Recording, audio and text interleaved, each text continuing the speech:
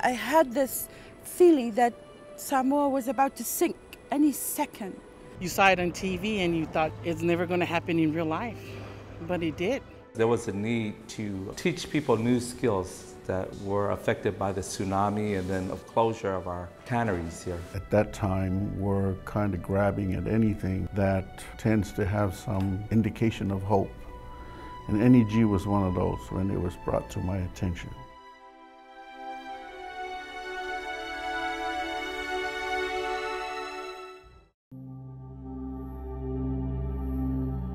More than 2,500 miles southwest of Hawaii and almost 5,000 miles from the U.S. mainland lies the U.S. territory, American Samoa.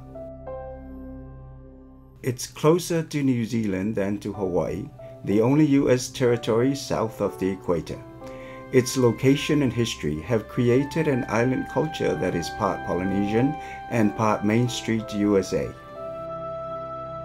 The biggest island, Tutuila, is about the size of Washington, D.C. The island's 67,000 residents are spread among dozens of villages, none of them larger than a few thousand. It's a place unlike any other.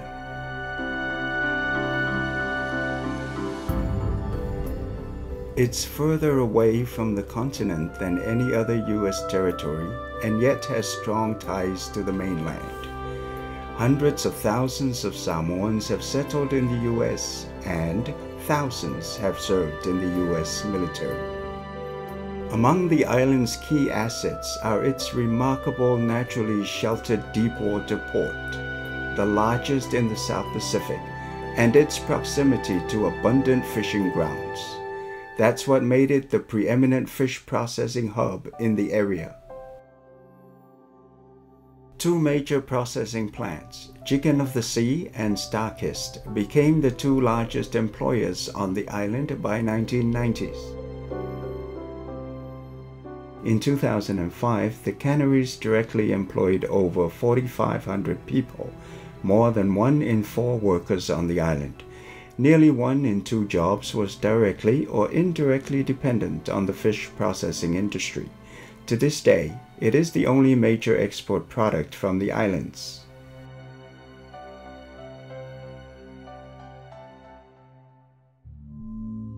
On September 29, 2009, an earthquake measuring 8.1 on the Richter scale struck an underwater region only 125 miles from the island. I felt like I was floating and that land was like paper. I had this feeling that Samoa was about to sink any second. The quake was so close that there was little time to warn residents in low-lying areas of the danger that lay ahead.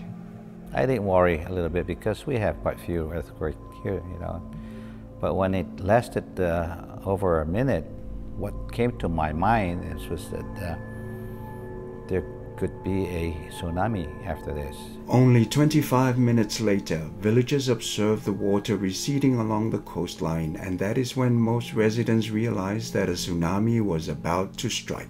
I saw the coral reefs being exposed like they weren't before. I was very scared at the moment. I realized at the time that there's no way that we can leave. 34 people lost their lives that day. Many more were injured. Some were dragged out to sea and swept back on land and survived miraculously. My experience, I can't put it into words, but I thought it was going to be the end of the world.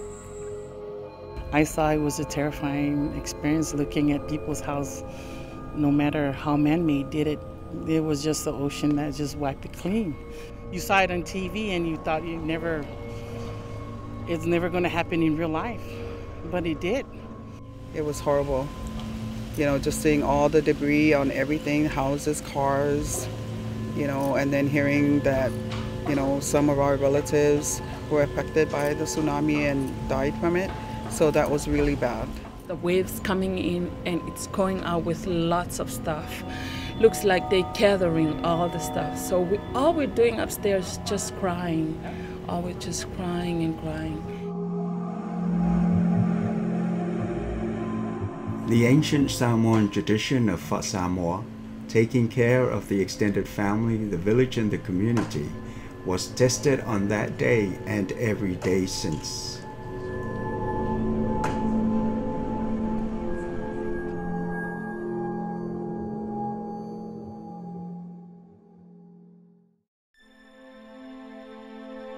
Cleanup began almost immediately. Heavy equipment is very limited on the island, so most of it was done manually by residents. They came out to help by the thousands.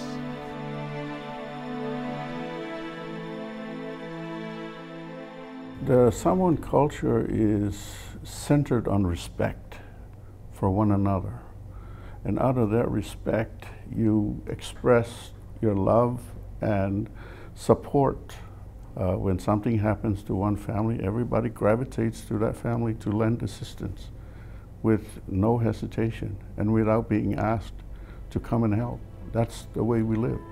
When it happened, I was in Honolulu, so the following morning I arrived on a Coast Guard plane. And as I toured the island, that morning I arrived, I saw that in just about every village that was stricken.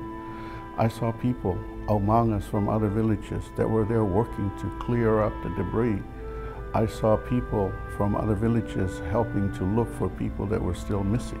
The whole village is a whole family, and everybody was pitching in and cleaning up. Even people that live up in the hills who did not have anything damaged, they were all down, coming down to the flat part of the village, and we all worked together.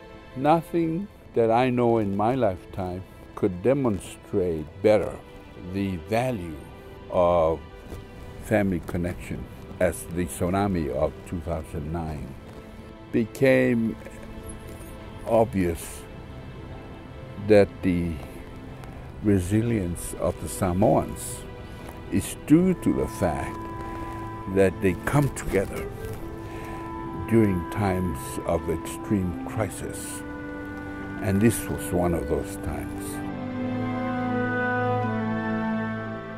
It was clear that basic cleanup would take weeks and restoring the infrastructure months. That would only be possible with outside help. One source of help was the U.S. Department of Labor, which awarded the island a National Emergency Grant, or NEG. At that time, we're kind of grabbing at anything that, tends to have some indication of hope. And NEG was one of those when it was brought to my attention. So I just simply said to them, go after it. The week that the tsunami happened, we had our colleagues here from the Guam Department of Labor, so they had experience with national emergency grants, and their assistance to us was very valuable. They helped us identify the application, in terms of the application and the work that was to be done. And early on, it was identifying the requirements for the first component of the grant, which was the creation of jobs, temporary jobs, in direct response to the disaster. The NEG program recruited and employed more than 2,000 people into work crews to do cleanup and recovery all over the island. When they were announcing that they're going to have a cleanup job to clean up the village, what was damaged by the tsunami, so I went in and applied for it. We cleaned up the debris, everything, that we could clean up, we were picking up, doing all the trash, dumping them ourselves if we couldn't get anybody to pick them up. And we were trying to make some ways for the, like some roads, back roads to the mountain for rescue for the people for tsunami. The availability of additional manpower was very helpful and beneficial to the territory in terms of the debris cleanup and the recovery. The grant came in just in good timing to help these people rebuild their spirit and getting them back into trying to help themselves. I think that was the biggest crowd I've been seeing for the last how many years that I work for this department, to see that many people coming through for help. It was the most dramatic thing because it was an emergency, they needed help. And they came through us, and the money was there to help them. So that was the most satisfying thing that I saw. The Chicken of the Sea fish processing plant was scheduled to close on September 30, but nobody expected a tsunami to strike just one day before and wipe out production, not just in that plant, but also the one next door, the largest, darkest plant. If I had to address the 1,200 jobs that just came to a halt the day after, I wouldn't have been able to do that. I wouldn't have been able to take care of those families in the middle of this recovery effort. That would have been much more devastating to families, villages, and everybody else down the line. Because of the NEG, we avoided that second tsunami. But cleaning up the villages was not enough. The fish processing industry was in shambles. Thousands of people had lost their livelihood. What was needed was a longer-term workforce development strategy. This was a more daunting challenge. There was no industry able to absorb the number of people who needed work. So during its second phase, the NEG program needed to focus on retraining the unemployed workers to help them build new careers.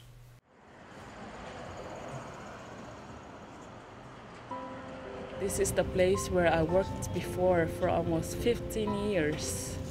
So right in front here is where lots of people taking breaks for the lunches and eating breakfasts and doing smoking outside here and get some fresh air before getting into the place where we used to clean the fish. I used to work here before during where the warehouse is, but right now it's for the freezer to storage the fish from the boat. When you came to work, it's like a whole family, one whole family in here, hanging around together, happy, doing our job together.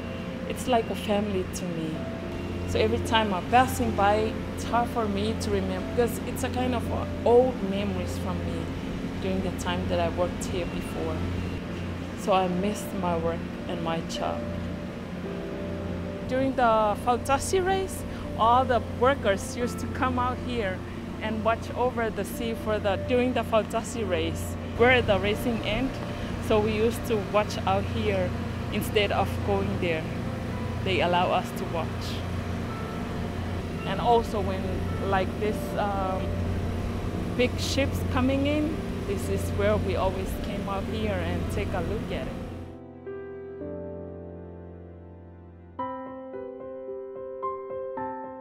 The tsunami happened on the 29th of September, and the cannery was closed on the 30th of September, the same month. We went to some stores, restaurants, trying to find a job, just filling up applications, but they don't give us any chances to work. So we just heard the NEG program broadcasting on the television and on the radio, and they have an office. So that's where I went and filled a paper. Unemployment was skyrocketing. American Samoa's future looked bleak. And yet, in one small village on Tutuila, a top chef was envisioning a future for at least some of those who had lost their jobs. My name is Salua Tupolo, and people around here just call me Chef. We're in the beautiful island of American Samoa, paradise on the other side of paradise. We're here at the American Samoa Culinary Academy, and this is my favorite place to be.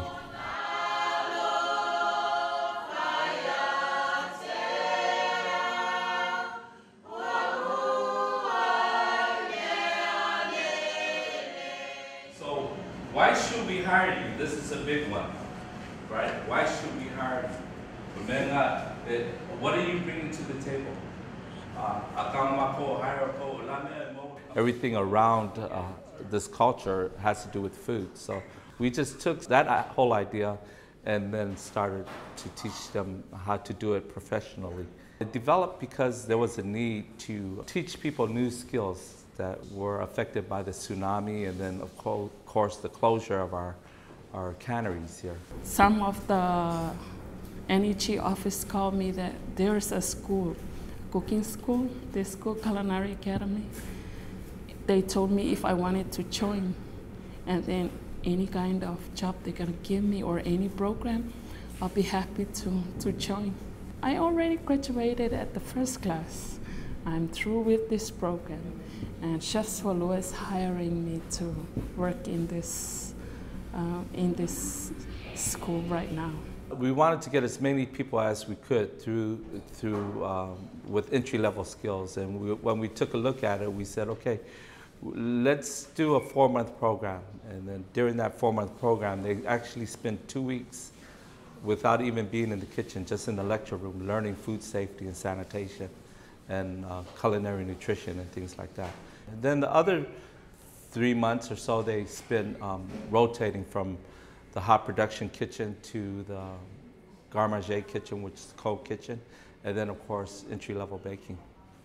We have some of the graduating students that are doing like an apprenticeship, where they do more advanced baking, and then we sell some of the baked goods downstairs in our student bistro, along with sandwiches and soups and small entrees and things like that.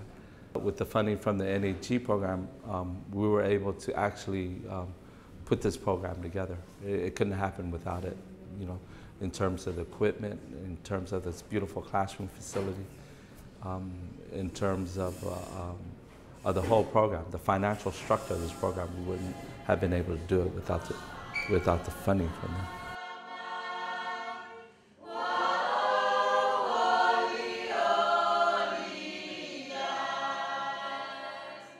I like the place I worked right now. It's a nice place, nice people. I'm hoping to have a bakery store or something like that. I wanted to have my own. I will work hard and looking forward.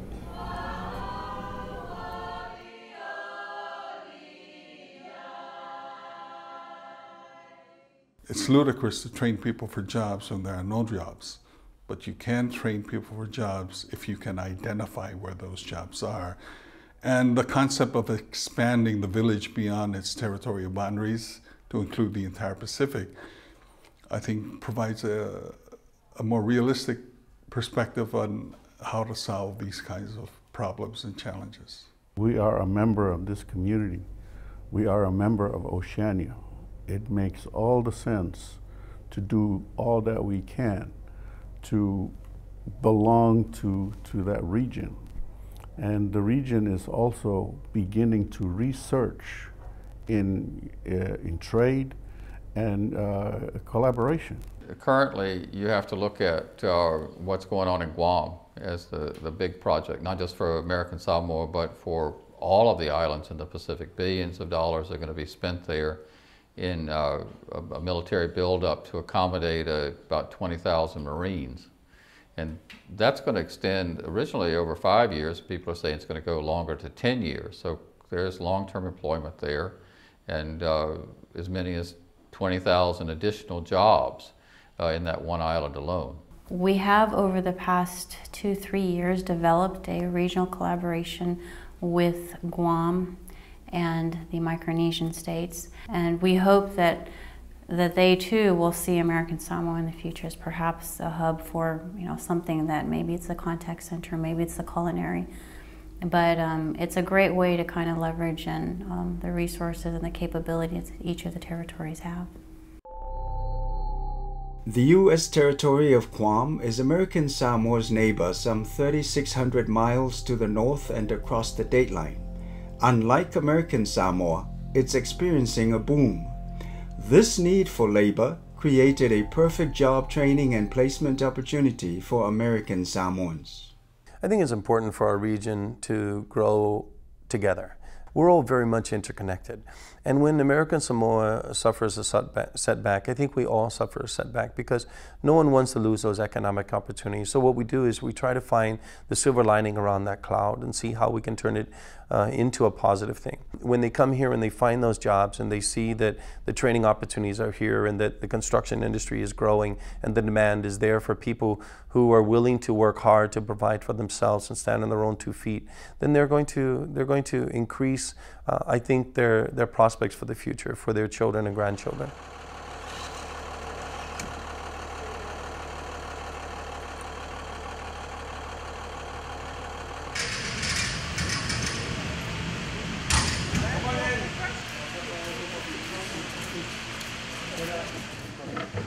You're gonna cut 24-inch piece of lumber. I really need those.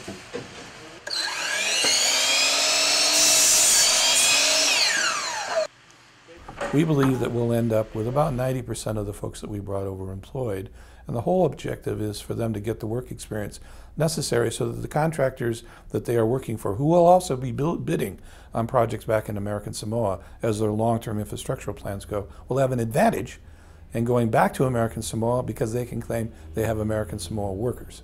And we can repatriate technology that they have learned here back into American Samoa. We've been hiring consistently since last year. As the project goes into different phases, we hire more. We're bringing on laborers that have never even worked in the construction industry before. So what really appealed to me with the program was that they had those skills in place, that there was kind of the foundation that you need for anybody to come onto a project and have. There's a cultural component of when you leave home in terms of the effects that it has on a young person. We saw it with the military when they left, went to boot camp, and they were not completing their boot camp because they were so homesick. By creating support networks through the churches and the communities in different places that are located near like an Army boot camp site or a military installation, that has seemed to work well.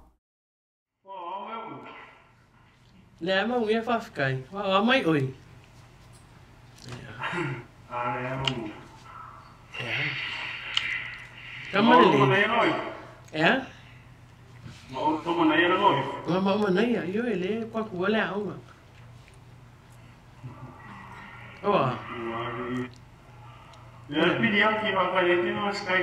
Oh yeah. Oi ko ang loko. Ale ro loko sa. Oi fa le le, oi lo e mai la kwa. Ini mai. Ya so sko lo le kwa ngai o ngi ko sa. Oi lo.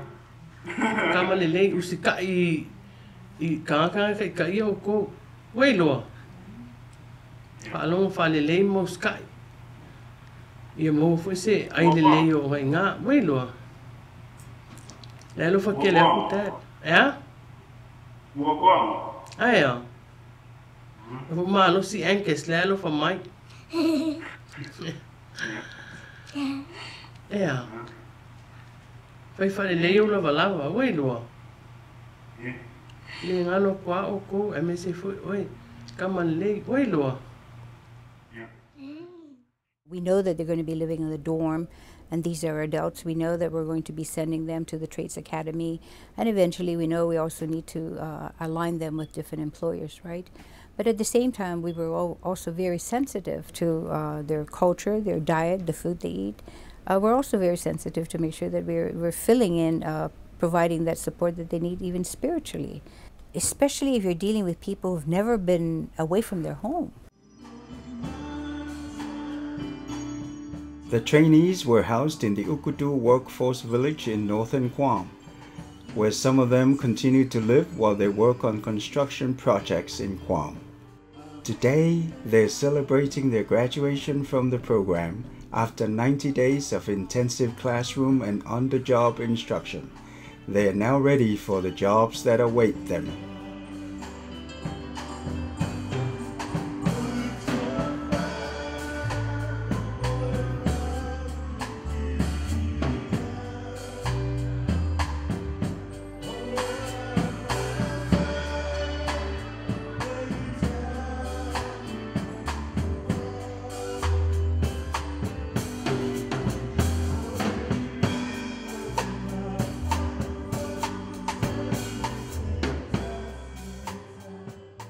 morning, ladies and gentlemen. Welcome to the graduation commencement of the American Samoan National Emergency Grant Program, implemented by the Center for Micronesian Empowerment.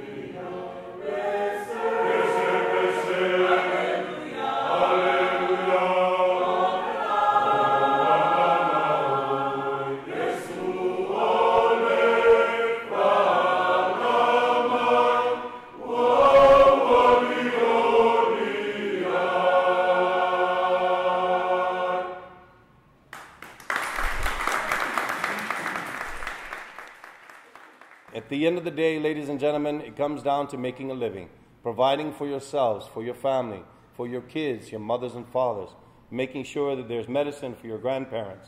These are the things that every community should look out for, and you have done a great job. You are, in fact, proud, and you should be proud. When every island is hit by calamity, whether they're man-made or natural, we all reach out for each other. It doesn't matter where you come from. We honor you, and I am proud to be here. Congratulations. How do you say that in American Samoan? Malo. Congratulations.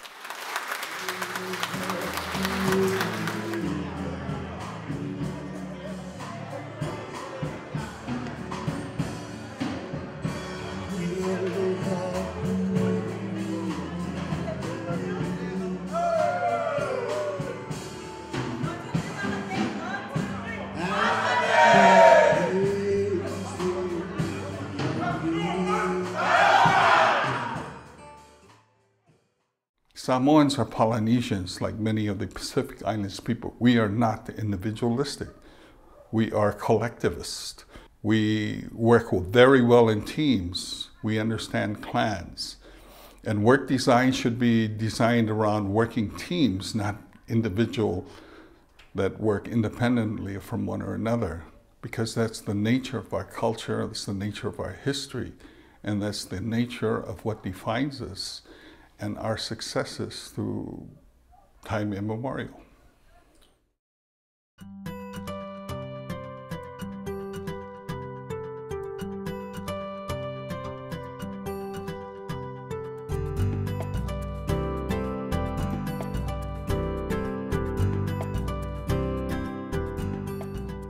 Feleti Fatawao is a soft-spoken former rugby player who was looking for work that took him outdoors. Anything but a desk job. NEG was like a window of opportunity for me because without NEG, wouldn't get an opportunity to work in the national park. The National Park of American Samoa is located on 4 of the territory's islands, Tutuila, Olosenga, Ta'u, and Ofu.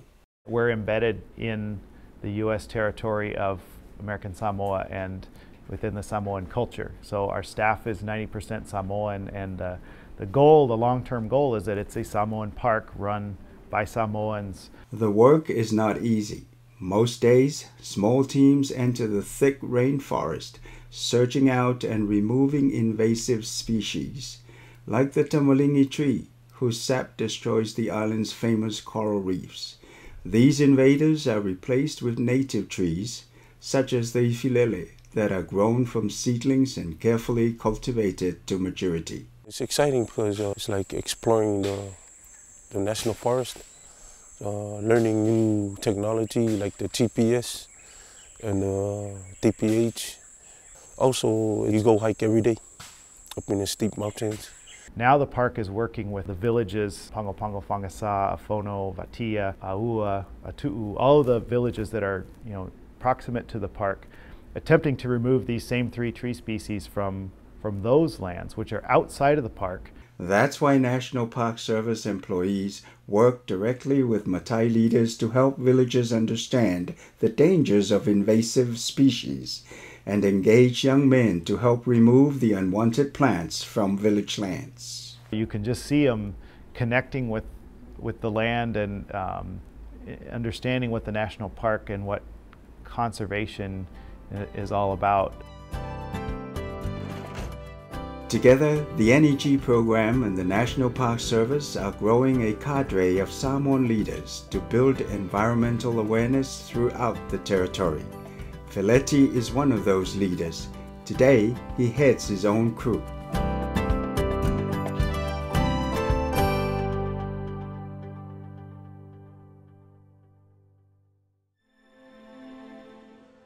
Flag Day is American Samoa's biggest holiday. The day concludes with fautasi races. These long boats, each with 30 to 40 oarsmen rowing in perfect unison, race into Pangopango Harbor towards the finish line. Veteran fautasi rowers say that it is not the raw strength of the team that wins the race, but the degree to which each member of the team is in sync with each other, united by a common purpose. That is the Samoan way, where success is not defined by individual prosperity, but by a better future for the family, the village, the island, and for American Samoans wherever they are. The tsunami and its aftermath have changed the island and its people irrevocably. The disaster revealed that the island economy was too fragile and too centered on a single export industry. The tsunami has also had other side effects. It connected American Samoa to its neighbors in the Oceania region and beyond in new ways. American Samoa's story of survival and recovery from a major disaster reveal the modern relevance of this ancient wisdom, which fits so well into a profoundly interdependent contemporary world. That is how it came to be that this small island in the middle of the Pacific has a lesson for the whole Pacific region and the rest of the world. A lesson about how we thrive only in concert with our neighbors, even if they are thousands of miles away.